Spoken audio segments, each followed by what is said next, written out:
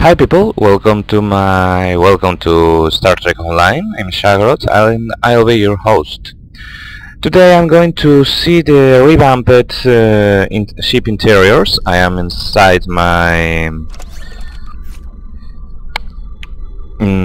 multi-vector advanced escort ship, and well, there's not much a mechanical difference between her interiors and those of my other ships. I am now in sickbay and I can talk to a doctor. I can assemble an IPA pack, assemble a medical regenerator, or go into medical assignments, which are quite a bunch of them. I have already 20 assignments in progress, and I spent all my points on that, so I can't start anymore. But this is interesting. Oh, for 25 Dilithium I can get 2 medical whatever.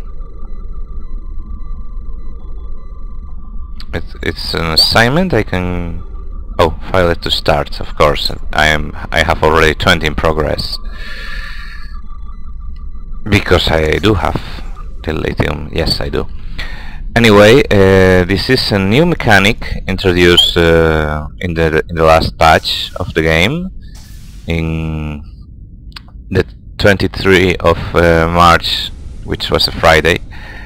They also introduced a new event, the Dilithium mining event, where you can go on a space shoot and mine for a Ferengi. Quite funny if you're Vice Admiral.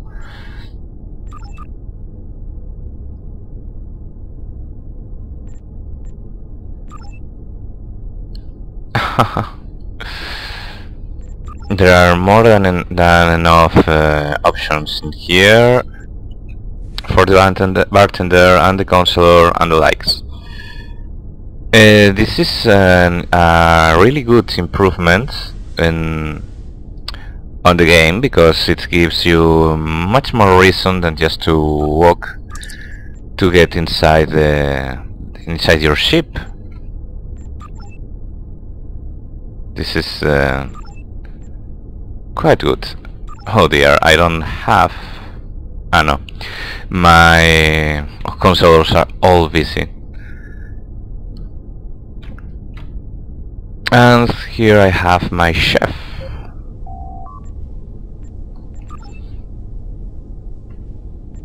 Now the culinary level of the chef can be promoted in here if you have some staff and involve some duty officers.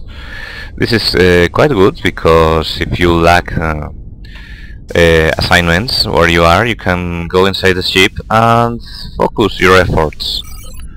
Do I have anything else in here? No.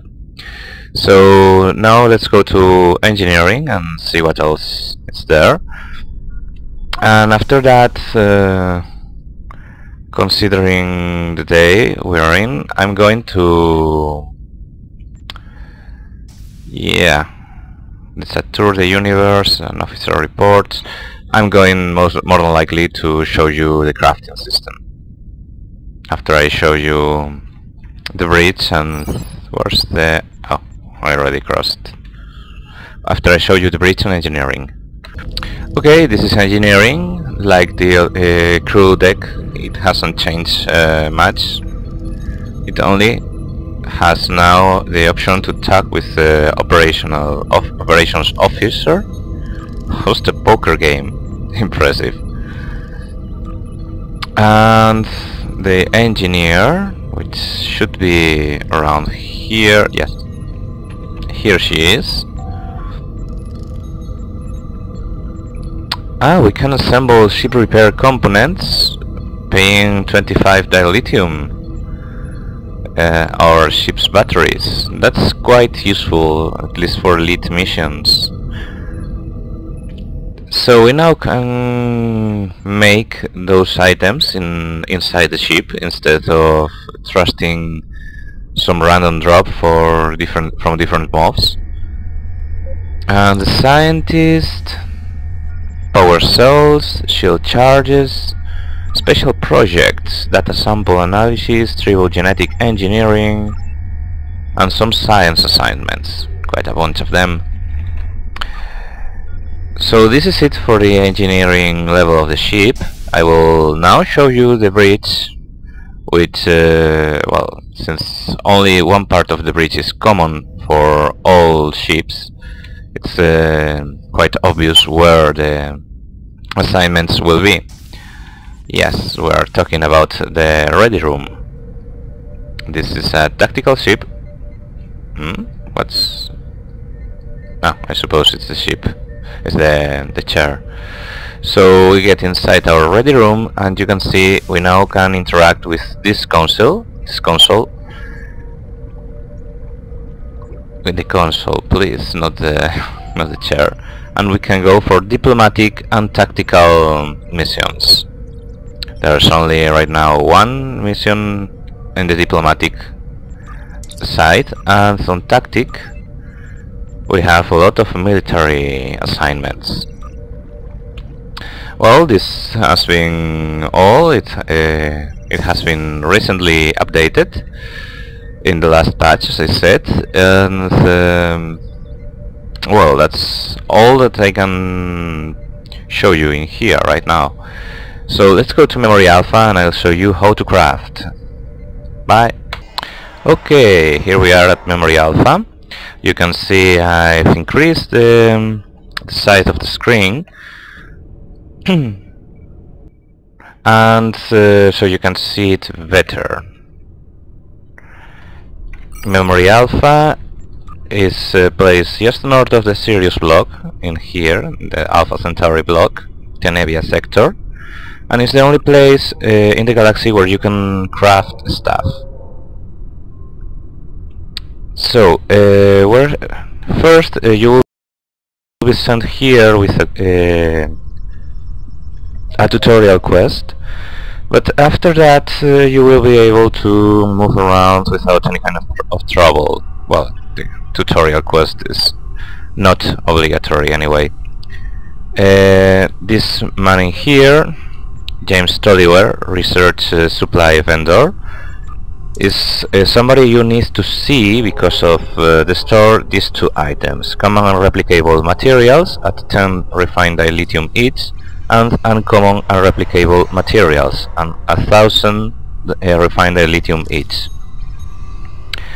He also sells schematics by 10,000 energy credits, but you can craft those by yourself.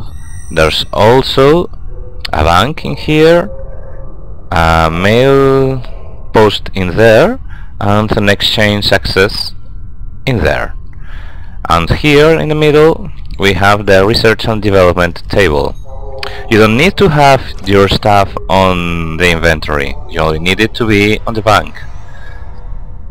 So what can we craft in here? Well, first we need to have the schematics. You can see I don't have any on me right now.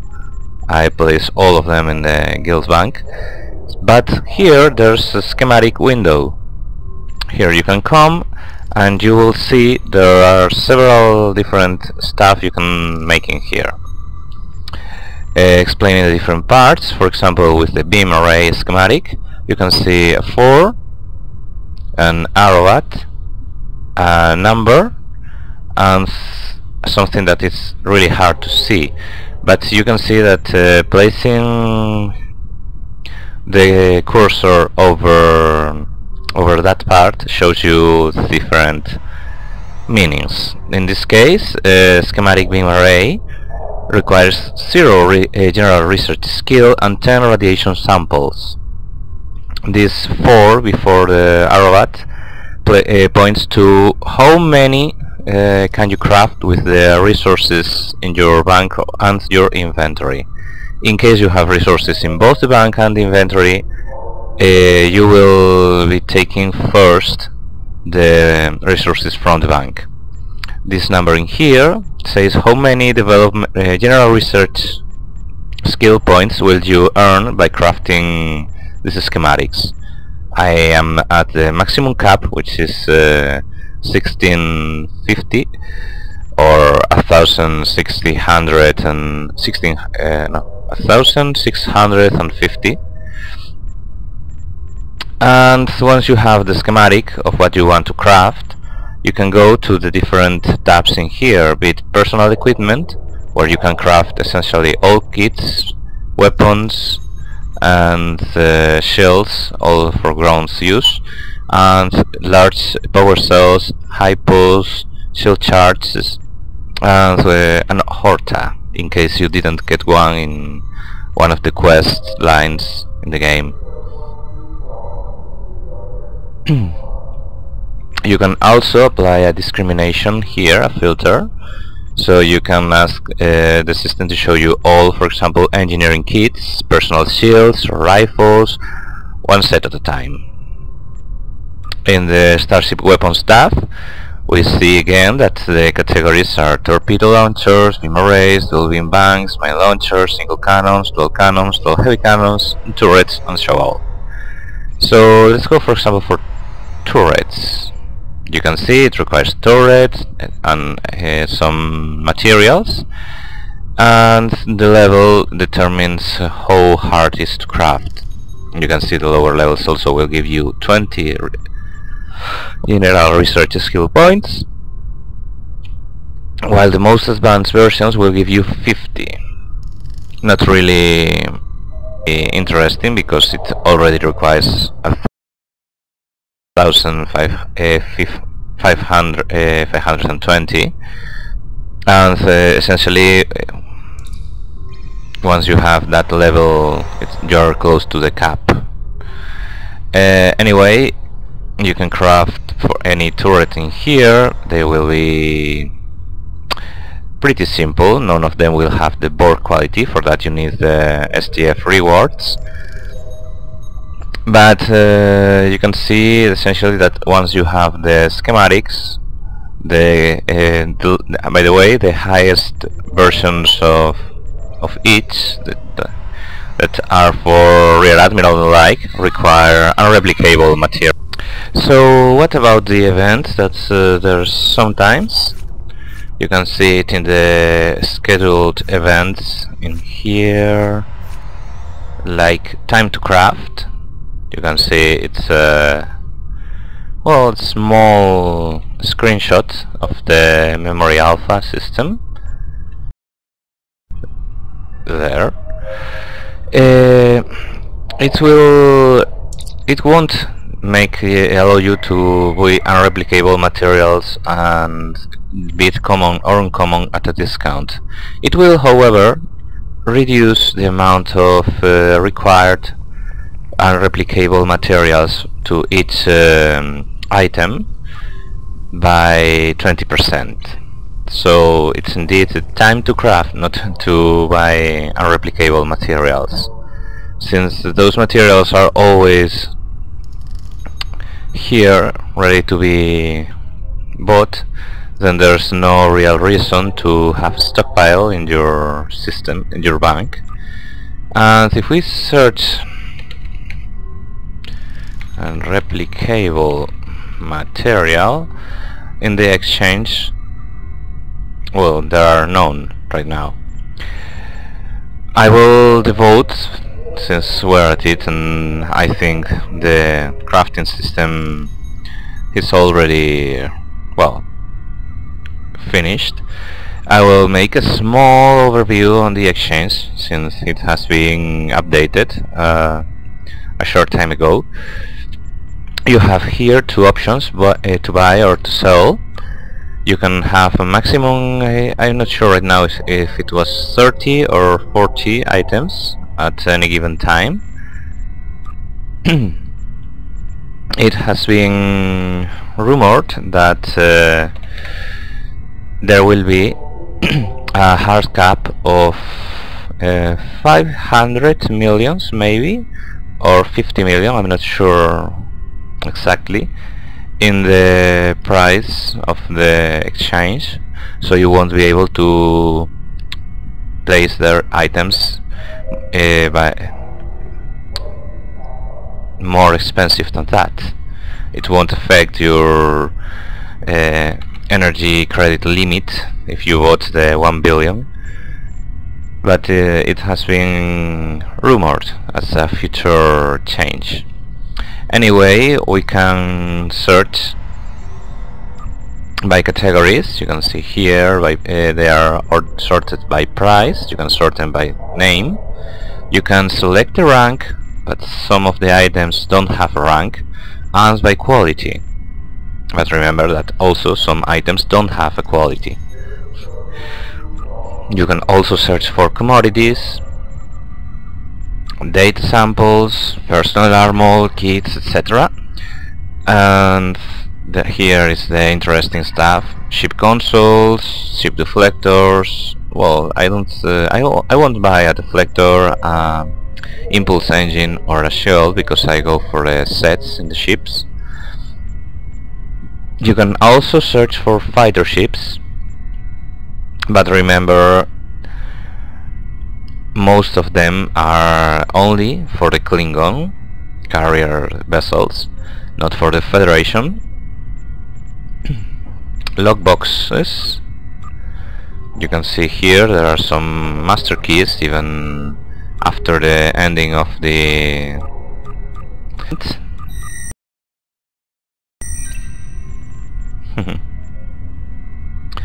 This is quite funny. Nearly 200 millions energy credits for a single master key. The items you place on the exchange, I believe, will remain there for, I'm not sure if 48 or 72 hours. Then they will be sent to you through the email. Oops. A new thing that was added was the duty officers. You can now search for them as by their specialty, with advisor, armory officer, astromedics, bartender, biologist, botanist, etc. And again by quality. Purple ones are fairly expensive unless you go for the... where are they? Those? Diplomats, in which case we entered truly ludicrous places. I mean, they are really expensive, but that's because the diplomatic rank is one of the most sought of all. After all, it's the one that allows you to make quick transwarp jumps between places, and it will also allow you to, well, grant diplomatic immunity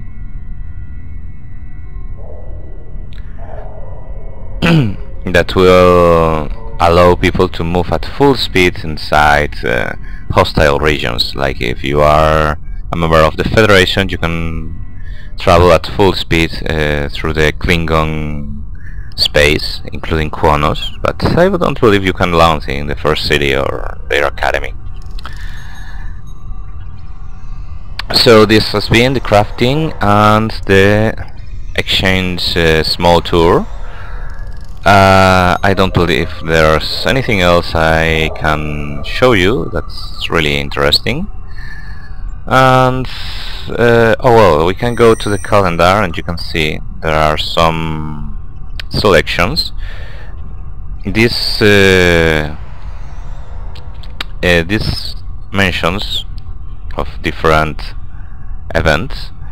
For example, this one already ended, but this one, Wednesday and Thursday, means that you will get a bonus amount of encrypted data disks and dilithium each time you finish that STF. You can also see where we have Defera time. Problem, of course, is that sometimes you will find yourself in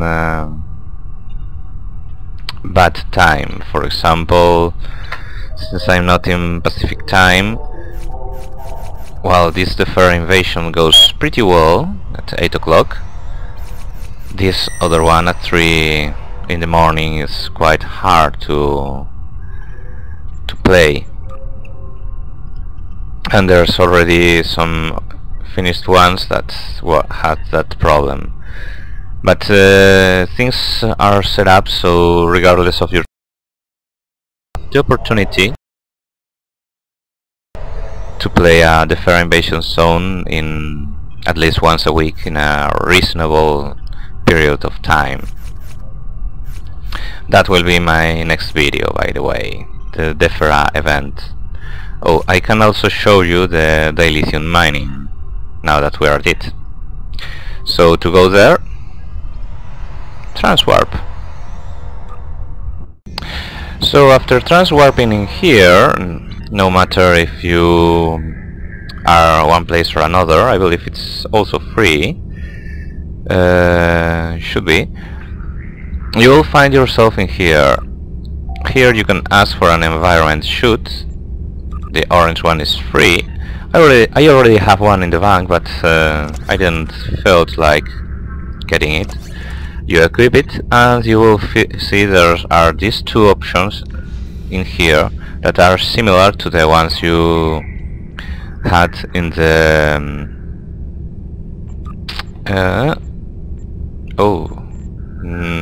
where is the... They already removed the 2800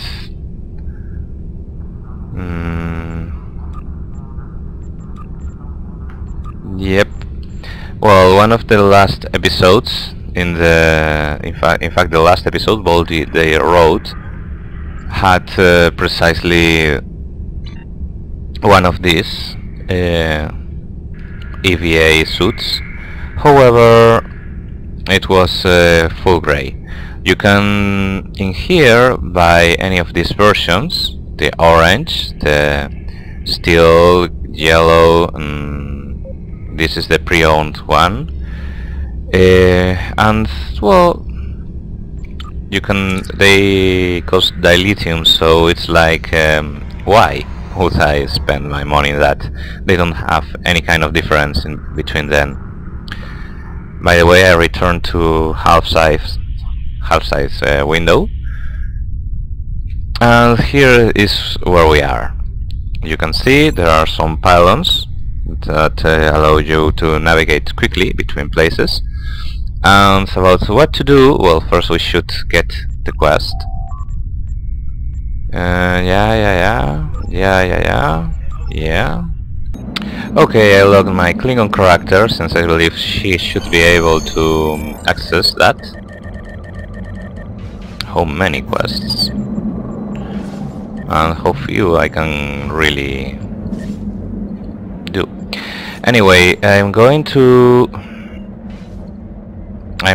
go with this one to the dilithium bonus. We will transwarp there. It doesn't matter where you are, you can get in here, and you can also get a suit for free.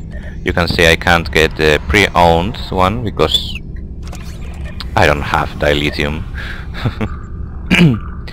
Anyway, I need to equip it. Yep.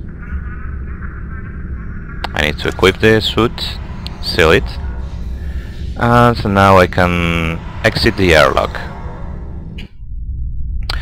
Now you might wonder, how do I get all that different stuff? Well, you need to go in here, a viable tab, and go down, and here, issue, asteroid mining. You can hail her, and you can see we will get 77 skill points and 83 bridge officer points. Oh dear. Now we have the option of mining rocks. How do we play this? Well, the same way we collect samples.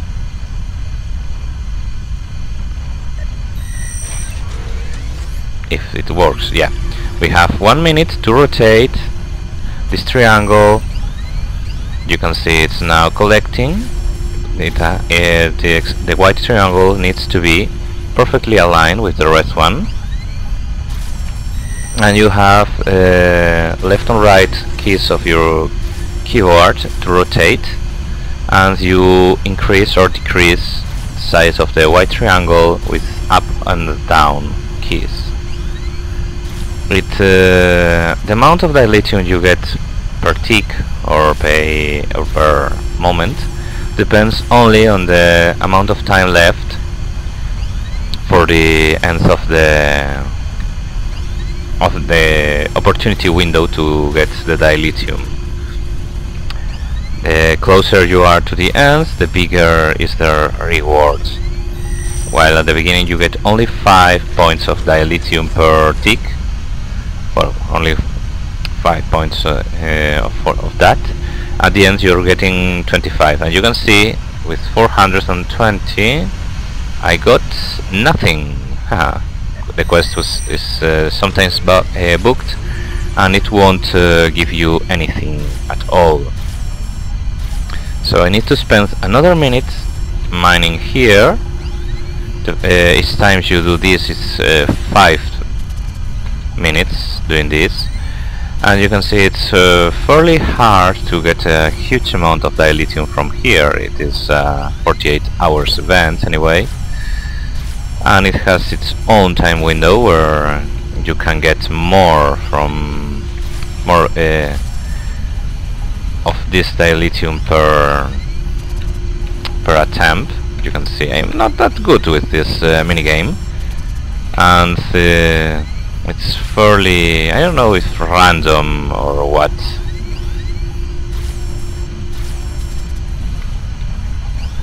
But well, now I'm getting 30.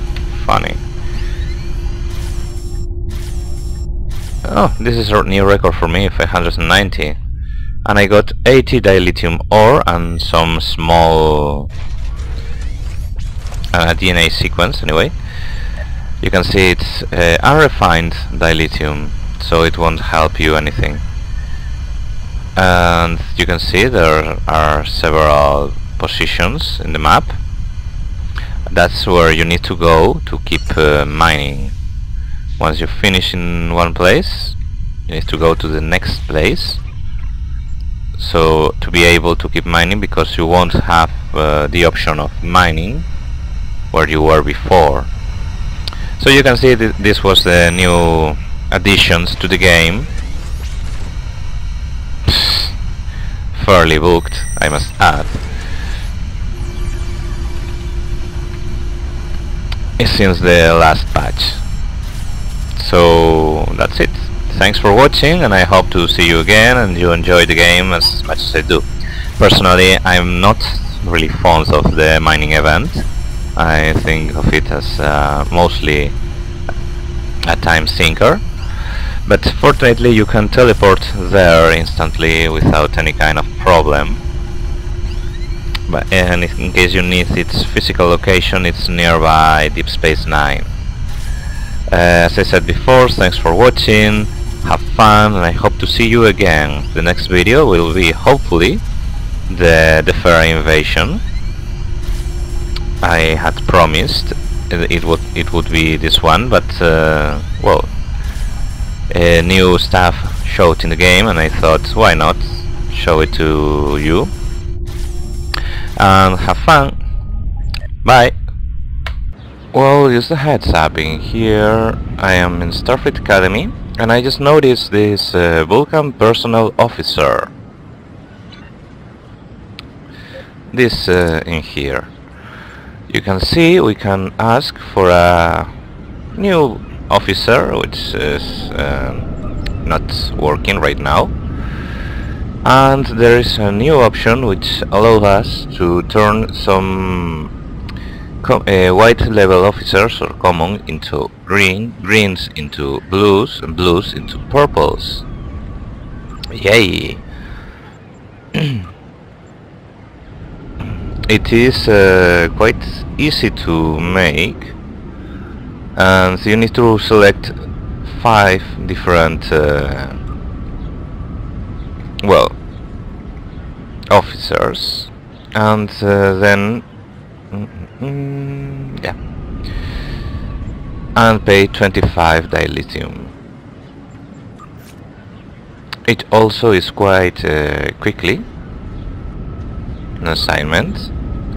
You can see I got a new green level officer and 25 recruitment points, and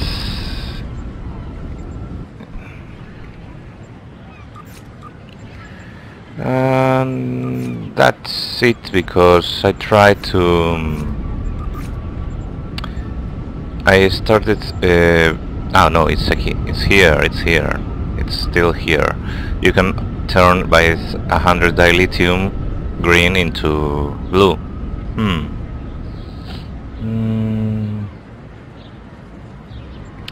So let's see what do we have in here.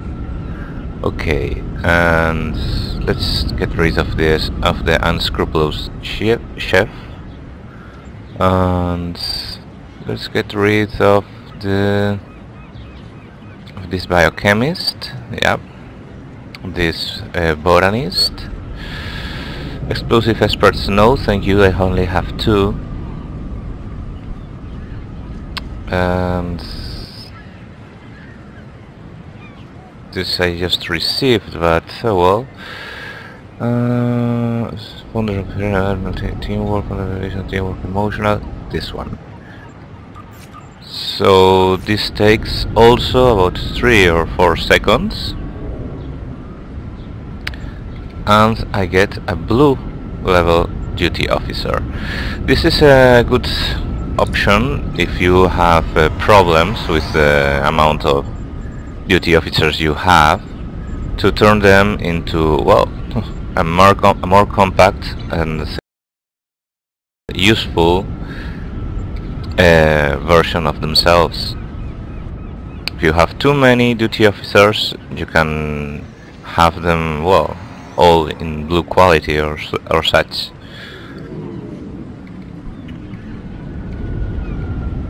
And it's quite fast. Also, the Vulcan Cultural Exchange allows you to get a single duty officer. I don't have it right now, but believe me, it works. So there you are. If you have problems because you have too much duty officers, you can compress your rooster into a more quality one, paying some dilithium and losing some of them in the process.